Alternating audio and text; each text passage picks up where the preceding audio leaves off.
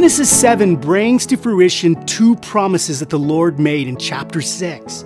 A coming reckoning, judgment, and destruction, and the Lord's provision, protection, and salvation.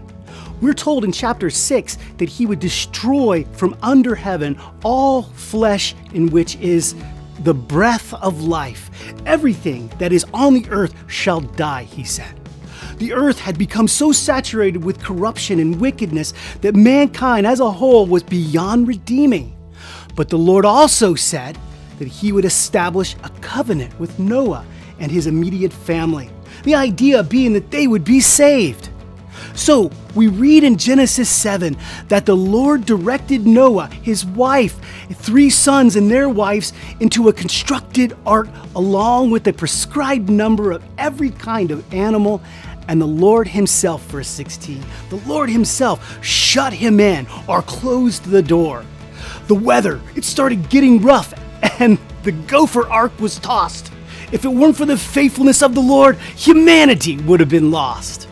For 40 days, 40 nights it rained, a window of water from the sky. The fountains of the great deep were broken up, a window of water from beneath. From the lowest part of the planet to the highest mountain under heaven were covered with water, resulting in the death of every creature with air in its lungs. Just as the Lord promised, judgment came, and just as the Lord promised, provision and protection was made for Noah and his family and a remnant of all living things that breathe the breath of life. Now, how does this apply to you and I in 2022? Pay attention, dial into me. For today we find God's creation in similar fashion and form as it was in Genesis chapter 6, a saturation of corruption, evil, wickedness, and self-indulging. The Lord Jesus promises to return and judge the nations.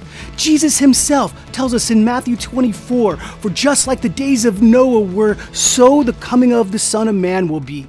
For in those days, before the flood, people were eating and drinking and marrying and given in marriage until the day Noah entered the ark.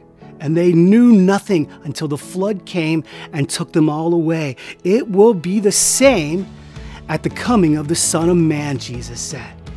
But equal to this promise of judgment is a promise of provision and salvation.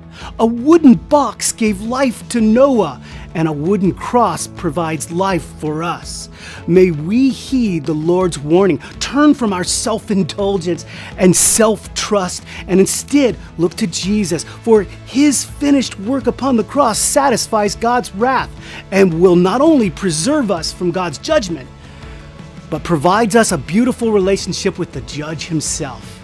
His love for you and I is so high, so deep, so long, so wide that no flood of judgment will dampen our souls. Friends, you are greatly loved, so go and greatly love.